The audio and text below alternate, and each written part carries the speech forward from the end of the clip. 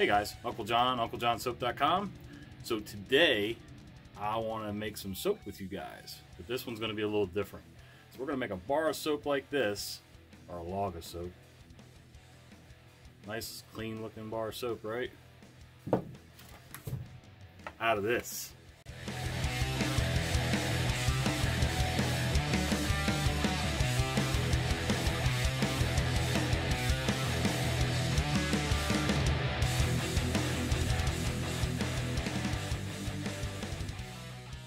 So you might be wondering, what in the world is that?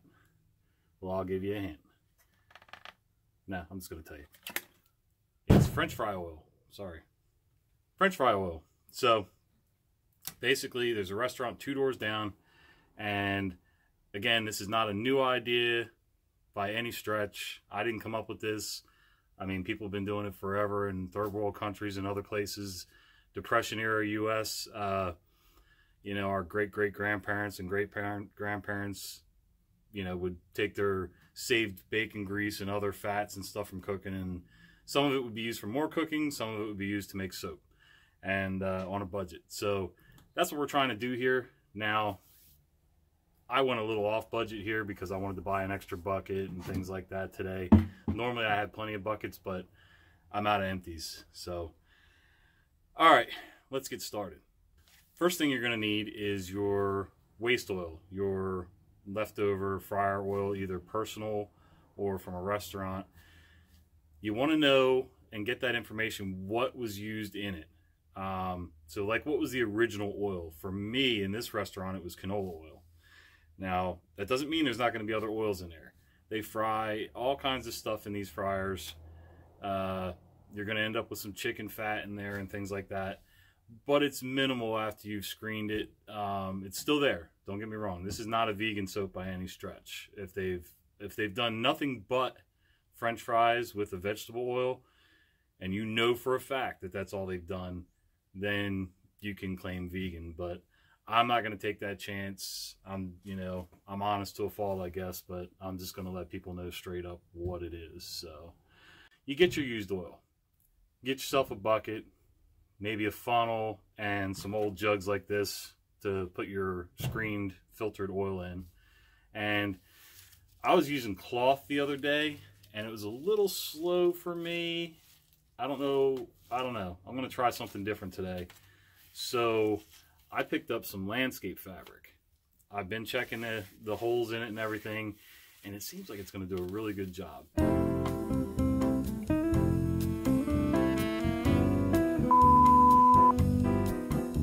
Now basically what I do is I set up over a bucket first, pour from one container or bucket into this through a screen one time.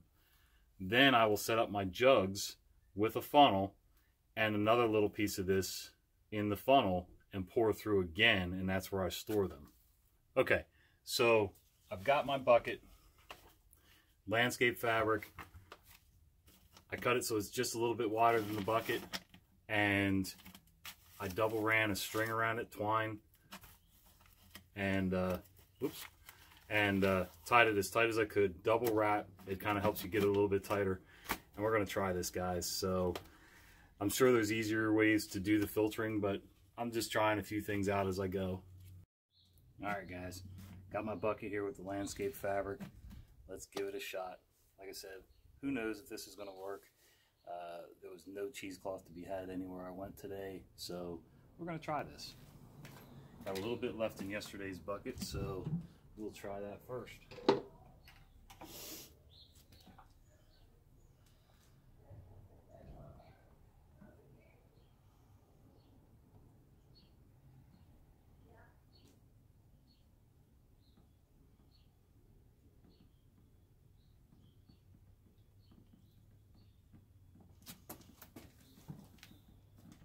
The trick is going to be to keep the fabric from coming out from behind the string and falling into the bucket.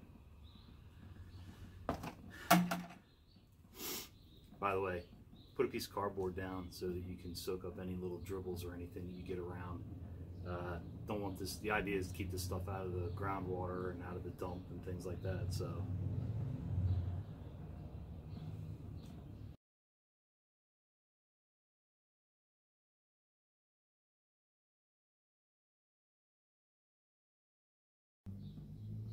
Well, I'm going to pour a little more on here, let it sit for a little bit and see what happens.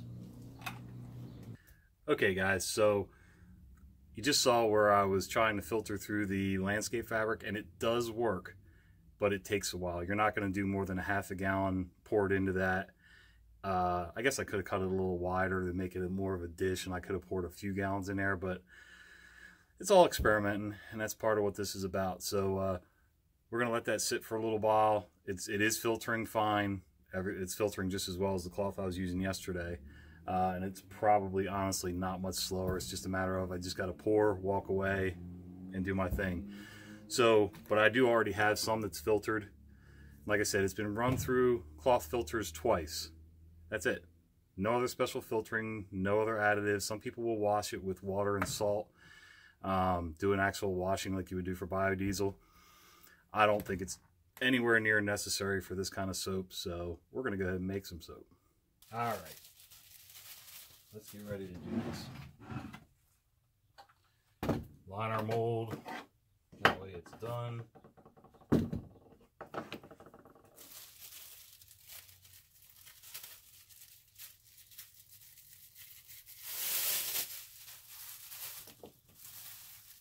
And you're going to do this just like any other batch of soap that you do. Not really doing anything different here.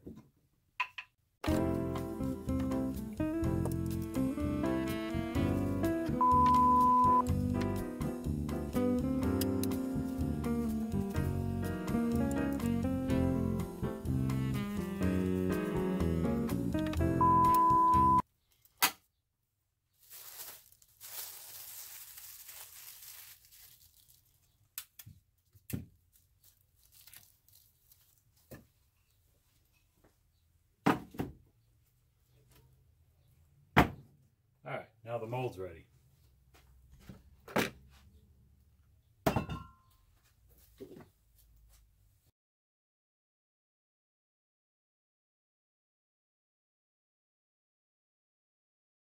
Now let's do our lye water. And I'm going to give you a recipe at the beginning of this.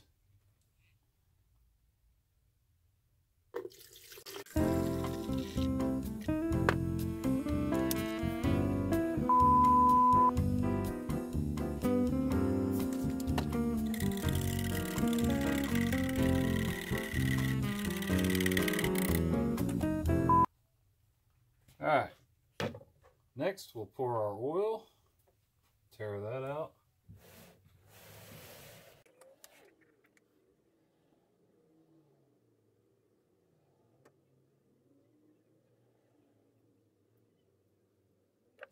.2 ounces of our recycled vegetable oil, vegetable slash whatever was in it.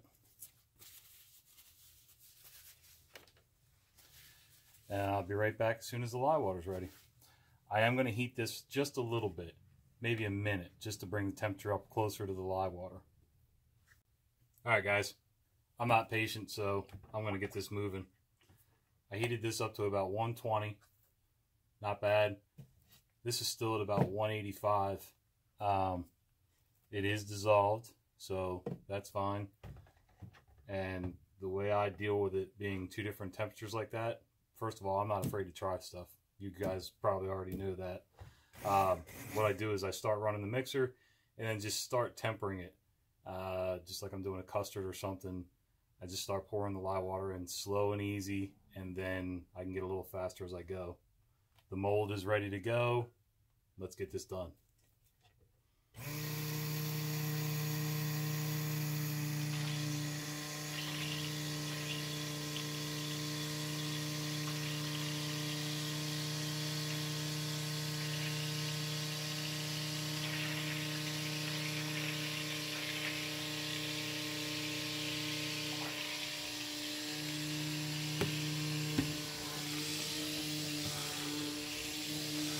You can see it's got kind of a brownish color, almost like a coffee with creamer.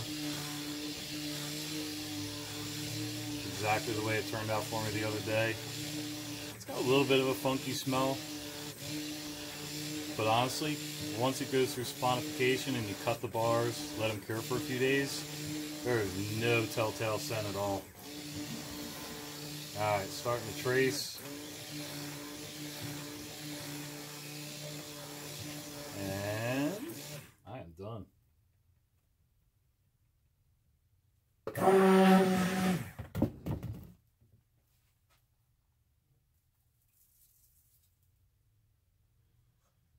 Probably a little heavier trace than I wanted, but not going to hurt a thing. It's soap.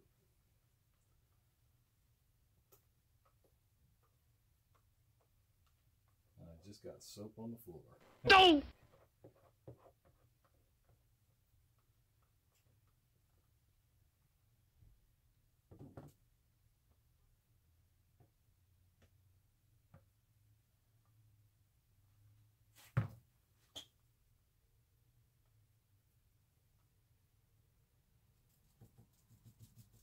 Really, all I'm trying to do is just get it mostly evenly dispersed through the mold.